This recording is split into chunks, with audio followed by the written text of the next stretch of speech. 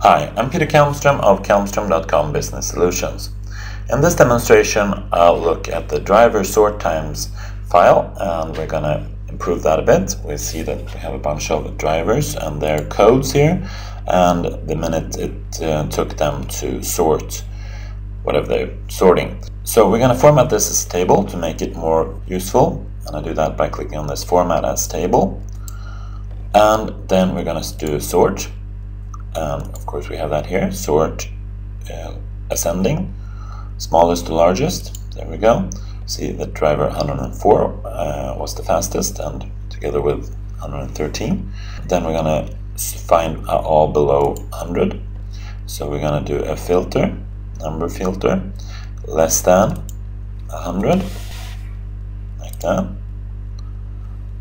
That's those. And then we're going to clear the filter. And finally, we're going to add conditional formatting. Conditional formatting is a really nice feature to make your data more visible. Do that on this Home tab, and can add any kind of conditional formatting. I encourage you to just click around these alternatives and see which ones works for you, and just try them out like that.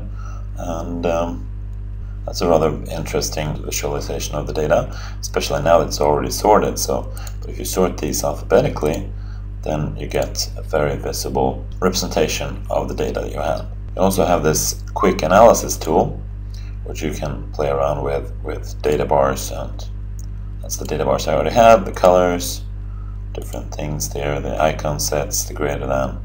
And of course, you also have this conditional formatting rules editor where you can add new rules and remove the graded color scale. They don't really look well together, just have the dot data bar. So I think that looks rather nice. So that's a quick demo. Thank you for watching.